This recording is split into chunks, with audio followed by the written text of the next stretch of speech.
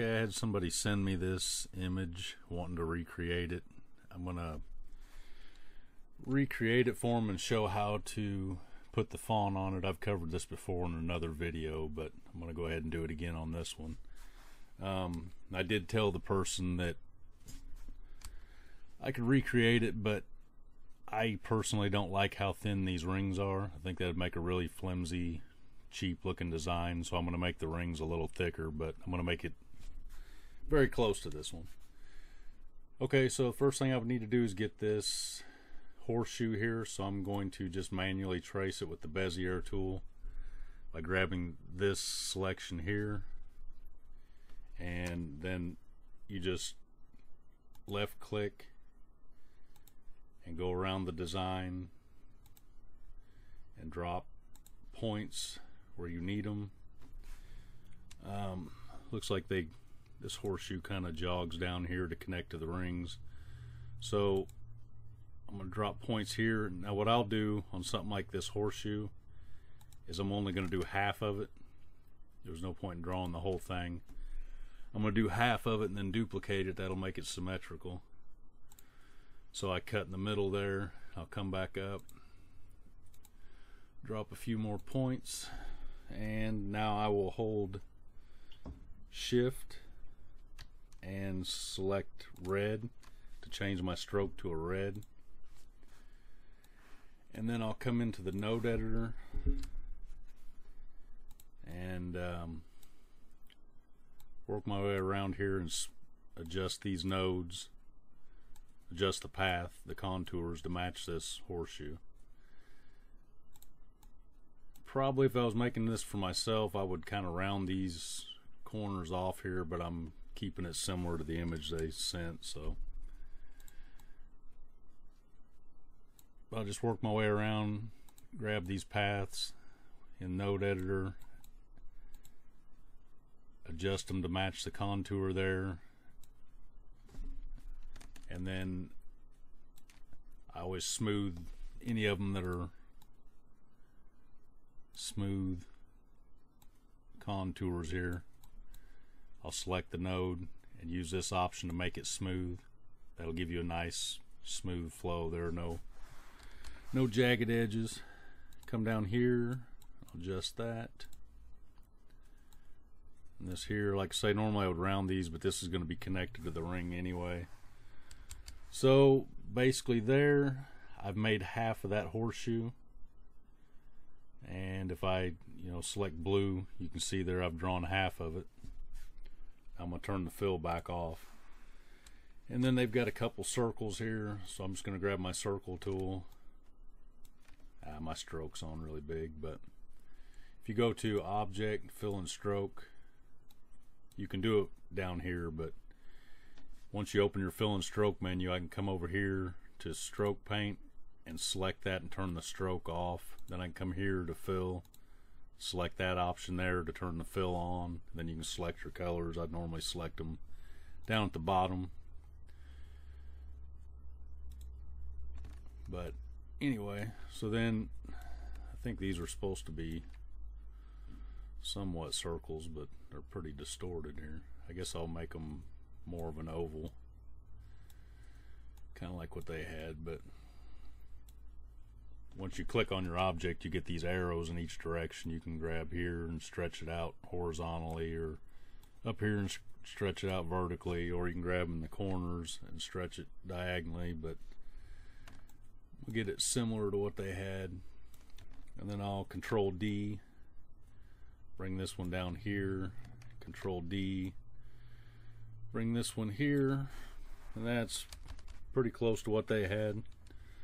So now I will hold shift and select all three of these, and then path union to union those three together.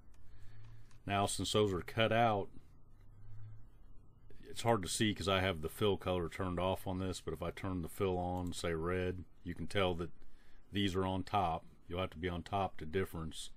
So now I can select these, select that half of the horseshoe, and hit shift control minus or path difference, and that will cut those ovals out of that horseshoe. So now I've drawn half the horseshoe with the holes. Now I can just Control D and flip that duplicated it, flip it over, and then I can bring it over here and let it snap. You can see I didn't get it quite exactly on half, but I can stretch this out. So now I'm going to hold shift, select the other half, and go shift Control plus or path union, and that joined my two halves together. Now I'll smooth this node out. This node here could be gotten rid of, but since it's going to be union to the ring there, it really doesn't matter, so I'll leave it. But okay, so now I have half of my horseshoe there, and I'm just going to leave. I could stretch it out a little. I guess I'll stretch it, whatever. Now I just need the two outer rings, so I'm going to grab my circle tool, hold Control and pull it out at an angle. That'll keep it symmetrical. Now I'm going to hold shift and select blue, and then I'm going to come over here to the X without holding shift and turn off the fill. And like I say, you can do that in your fill and stroke menu too. You can go to the fill, hit the X here, that'll turn it off. Go to the stroke, you hit this, that'll turn it on. Hit that, it'll turn it off. So now I have my stroke there, and I think I have my stroke set to a 1/2 inch. It's in millimeters right now, but yeah, 1/2 inch. So I'll make it, I have my ratio locked up here. You can lock and unlock that. I'm gonna lock it to keep it symmetrical, and I'll enter 16 inches, and just bring it up here roughly. Then I can Control D, because I'll need two rings, and I will set the second one at say 12 inches, and that's once again with the ratio locked there. So now this is a 1/2 inch thick ring, and this is a 1/2 inch thick ring. I'm gonna select this one selected. I'm gonna hold shift and select this one, and I'll come to my align and distribute menu. I'm gonna turn this fill and stroke off, which align and distribute is here under object. Mine's always open on the side, but if it's not, you can click here and that'll open it up. And with the align and distribute, I'm going to select to align it vertically and horizontally. So that ring is now perfectly centered inside the other ring. Now this horseshoe, as you can see, it's not quite fitting because I went with different thicknesses on the rings, and I don't even know if this one over here is symmetrical. But now I can just select my horseshoe, I'll hold Control and size it down just a little bit. Then I can pull it up. I would select this ring here or this ring, it doesn't matter. With this selected, I'll select this and center that vertically. I don't really need to do it horizontally because I want it to drop down and touch that bottom ring. But anyway, right about there. Okay, now I'm going to grab this original image and drag it out of the way so it's not messing with our eyes there. I'm also going to turn off my page border. You can do that in document properties. Come down here to the bottom and uncheck show page border. That makes this just a little easier to see what's going on. Now I'm going to select this ring and this ring because those aren't actually paths yet. Those are still just shapes. And I'm going to come up here to object, or no, path, stroke to path, sorry, and convert both of those to a path. Now, as you can see, both of those are paths with inner and outer contours and nodes. So now, to make this monogram here, where you can add text to it, all that's left to do is select this horseshoe, select the inner ring, the outer ring, and do path, union, and now I'll change the color to black. That is all one path, ready to edit and add the font into. So we've created our monogram like this one over here, and now we want to add the font into it. I've covered this before in other videos, but we'll go ahead and do it again here. So first thing I'm going to do is come over here and grab my circle tool.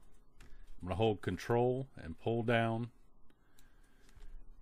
That keeps it symmetrical when I hold Control. and then I'm going to turn off the fill color by hitting the X down here, and I'm going to turn on my stroke by holding shift and selecting blue, because I want a contrasting color for my stroke, because I need to be able to see what's going on. Okay, now I'm going to grab this and pull it out holding control, and I want to get this closer to the size of this inner ring. Now I'm going to hold shift and select my design. I use my align and distribute menu to center it vertically and horizontally.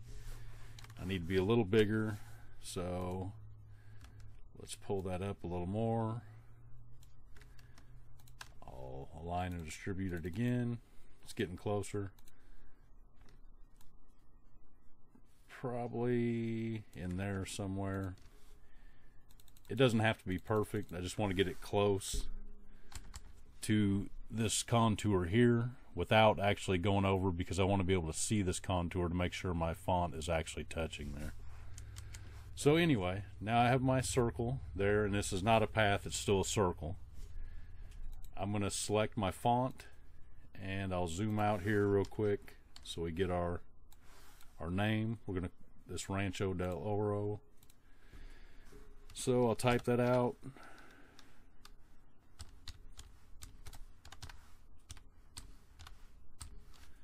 Oh, forgot space there. And I'm going to go ahead and type the established 2021, because I want to size them the same. So alright, now I'm going to come in here, I'll zoom in a little, I'm going to change the color of the font, and I'm going to drag that, hold control and drag out on that. By holding control and dragging out, that keeps it symmetrical without distorting it. And make sure I have it close to fitting there. It might actually went a little over, but let's see here. Come down just a little. Yeah, that ought to touch top and bottom. So now I'm going to select just the Rancho del Oro, hold shift, and I'm going to select that blue circle that I made, and then I'm going to go text, put on path. That's going to put that text on that blue circle. Now just the circle, I'm going to select it, double click it to get my rotation handles here, and I'm going to rotate that around to the top, roughly in there. I'm going to move this out of the way a little bit. Now I need to, as you can see, my font's descending down a little farther than what this is on the ring. It won't really hurt anything, but if you wanted to tighten that up, you could come to your text editor here, click over here, right there, and drag around, follow the contour of the font, select them all, and then you can use this spacing between letters and adjust those a little tighter if you wanted. You know, maybe something like that. Whatever you wanted. Okay, now I'm going to click off. I'm going to select just the circle again and rotate that a little more. Now at this point, I can come up here in this toolbar, here on the measuring part here. If I click in here and pull down, it'll pull down a guide bar to align this horizontally. I'll pull it down roughly. Oop, hit the wrong thing there. It's selecting the font on me. Okay. Now I'll put it roughly there. I'll double click that circle, and now I can adjust this around and get it to where it looks like that font's pretty lined up on that horizontally. See if I adjust that now, it's right about the tip of the R and the edge of the 0. That should work. So now I need to make sure that my font is actually touching top and bottom. As you can see, I'm buried. Using the different colors here really helps, but I'm touching way into the bottom circle and barely touching in some spots the top. So what I would do there is I can use my text tool again, highlight this font, and now if I hold Alt and hit the arrow up button, I can arrow up a couple times. Click off. Now when I come in here, you can see now I'm touching top and bottom. Everything's got a really good connection there. That should work. So now that's lined up side to side. The font's touching, everything's lined up. I can just come up here to path, object to path, convert that to a path. Now I can change the color to black. I'm basically done with that till the end. So now I need to put this established 2021 on the bottom. I'll select it, hold shift and select that circle. Now I will go text, put on path. Now I can click off, click just the circle, and use this here, flip it vertically, and that'll flip the text from the outside of the circle to the inside of the circle. Now I can click off, select just the circle, grab my rotation handles and pull this around roughly where it needs to be. Now obviously we need to get the font on the outside of that curve. So we'll select our text editor, click here, highlight and drag this around to select all the letters. Now I can hold Alt and the arrow down key, and you can step it down or you can just hold it and it'll bump it out. And I'll run that font out to where it touches inside and outside and looks like it's lined up. Let's see here. Now I can zoom in. That looks pretty close. That will definitely work. So now I want to make sure that's aligned horizontally. I can pull this guide bar down here. It looks like it needs to be adjusted a little.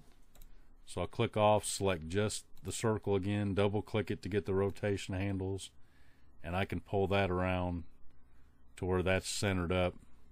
Looks like it's touching the edge there, touching it there. Now that I've got that lined up, I don't need this anymore. If you just hover over it until you get your little hand there, click it and drag it, put it back up here into the measurement bar, and now it's gone. That gets rid of it. So now I can select my font. It's where I want it, it's lined up, and I can just come up here to path, object to path. Now both of my fonts are turned into paths. I can change this to a black. Now I can select this circle and backspace or edit, delete, either one. That gets rid of it. We won't need it anymore. Now my font is where I want it. It's lined up, everything's touching. Now I can select everything. Well, now first I need to select my font. As you can see, those are groups, and I'll need to Shift Control G or Object Ungroup to ungroup those, because it won't let us union if they're a group. Now I can select everything and go Path, Union, and that's now all one path. So now this is ready to use as a cut file, other than this is font, and font always is going to need some cleanup. So you're going to need to go around in Node Editor and check your nodes and clean them up, delete the ones you don't need. Probably too, I used a font with feet on it, and a lot of times you're going to have spots where it didn't quite touch, or a spot like this where that's pretty much useless, that doesn't need to cut. So what I would do here is grab a hold of that node and drag it over to this one, and then select all three, hover over till that one lights red, and then hit Shift J and just join those into one node and get rid of that little divot there. It won't need it. But other than going around and fixing little spots like that, cleaning up some excess nodes, this is done and ready to cut. So same here, I'd join those. No point in having that little divot there. But you work your way around, clean up some of these excess nodes, get rid of any little spots like that that aren't necessary and won't add any quality to the cut, and clean it up, and then send it to the cutter, save it as a DXF and an SVG for future editing. Hopefully that helps some people out. Thanks for watching.